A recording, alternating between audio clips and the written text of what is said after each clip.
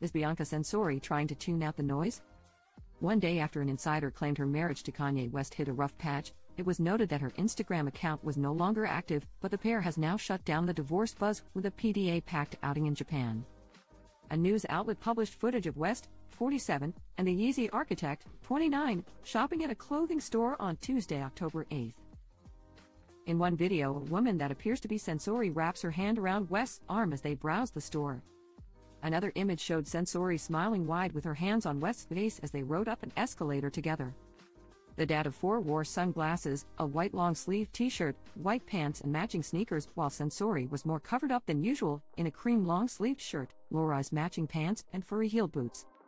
Their touchy outing comes less than 24 hours after an insider told TMZ the pair was living in different countries amid their alleged crumbling romance. One source claimed West was in Japan while Censori was spending time with her family in Australia. The report also stated that the two stars had been telling their friends they split a few weeks ago, though no official divorce documents have been filed.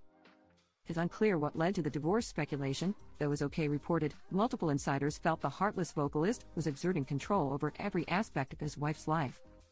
Aside from allegedly telling her to wear minimal clothing out in public, the source informed a news outlet he also screens her social media and controls what she eats and drinks. She's not even allowed to go to bed until he tells her, they revealed.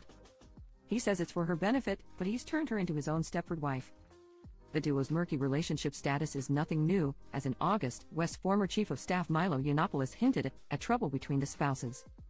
"Bianca is a wonderful person without whom ye would not still be with us," he wrote.